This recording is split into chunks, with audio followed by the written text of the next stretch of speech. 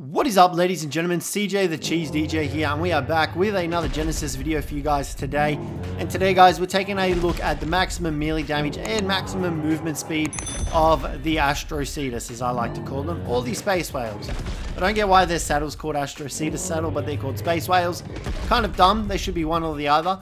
But yeah, guys, so we've got 3 of these big whaley boys here today. This is the one we're going to be using for melee damage, and then we'll be using one as the test subject. So this big boy right here, he's going to be our test subject. We're going to grab the saddle off him, and we're just going to unclaim him as soon as we change him to passive. I don't know why our whistles are not working. It's extremely frustrating. Got no idea why it's happening. So we're going to unclaim this spacey boy, and he's going to allow us to use him as a punching bag, pretty much.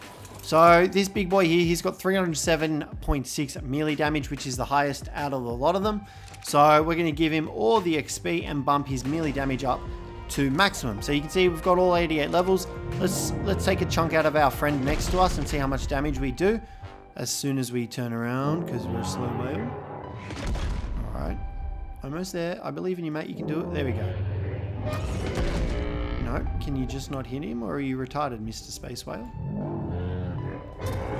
Okay, 89 damage. That's how much we hit for with our bite attack. Our tail fling attack, 230. So significantly more damage on that attack than the bite attack. So 230 damage for the tail swing. Now I, for the life of me, cannot figure out how to get the orbital bombs to drop. I just cannot figure it out for the life of me. So at the moment, we're not going to cover that one just yet, which is a little bit of a shame, because obviously I wanted to try and get all of it, but we can't do that, unfortunately. So yeah, so we're working with what, 90, 89 and 230. Let's pump this guy's melee damage up, see what we can do.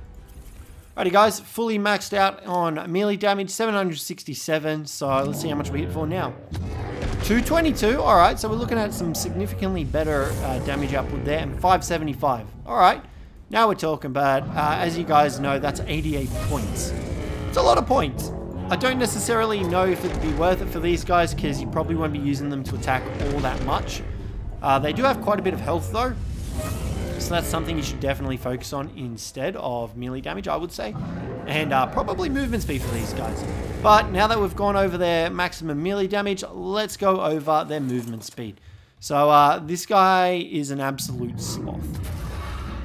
He moves so slow. Now, he's obviously got the hyperdrive ability, where he teleports him and everything with him in a certain radius into the next location. So that's pretty decent. But what we're going to do, we're going to chuck in all of the experience points into his movement speed. Let's see how fast he can go. Alrighty, guys, so all the points are put into movement speed. We got up to 188. Let's see how fast we go. Come on, mate, power yourself up. Let's do it. Oh my god, this is so slow. That literally made like no difference to his movement speed at all. This guy's still a sloth. He is a whale, I guess, so I mean that kind of makes sense, but yeah, he is really slow. I do like the design of these guys though. So I wouldn't recommend using the points that you get into movement speed. Definitely don't want to waste your time with that. This is literally like no improvement whatsoever. So I probably would not recommend using this guy in movement speed. I want to try and take Bronto with us. That didn't work. So yeah. But guys, that's pretty much going to wrap up the video for today. Not much else to say about this guy. He's not built for damage, and he's definitely not built for speed. So guys, thank you very much for watching. Hopefully you guys enjoyed it. If you did, don't forget to leave a like. Subscribe down below for more. But other than that, guys, I will catch you in the next one.